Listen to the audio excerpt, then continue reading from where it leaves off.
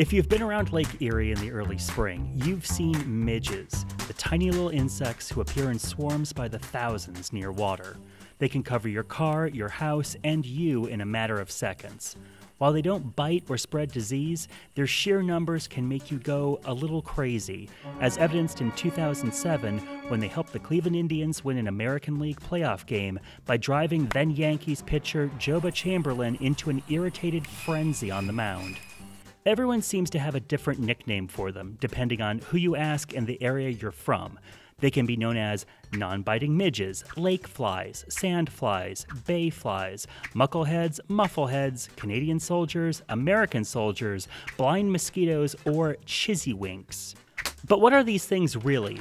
Officially known as Chironomus plumosus, these little guys live most of their lives in a larval state in our standing waters. To learn more, we turn to Metropark's naturalist and all-around nice guy, Marty Calabrese. So the life cycle of a midge is a little unusual. The adults just live 3, 4, maybe 5 days. Midges have a very short life cycle. Without the ability to eat, as this variety of midge has no mouth, they have a simple course in life. Mate before you die. That's where the swarm comes in. It's magic. When midges swarm, you're gonna see these big clouds of mating.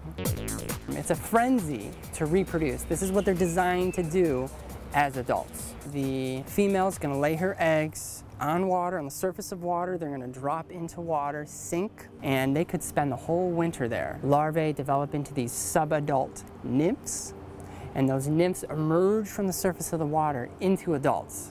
So without getting too deep about it, why are they here? Do they serve some purpose? They serve strong ecological roles as far as food is concerned.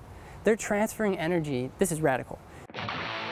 They're transferring energy from the water across a border to land. Fish like trout can eat them, right? Birds like swallows and martins. Other insects can eat them like dragonflies. From a human health perspective, they are not carriers of disease, so it's okay. It's okay. Just enjoy the midge orgy. Ah, enjoy the midge orgy. That's the same thing my grandmother told me as a child.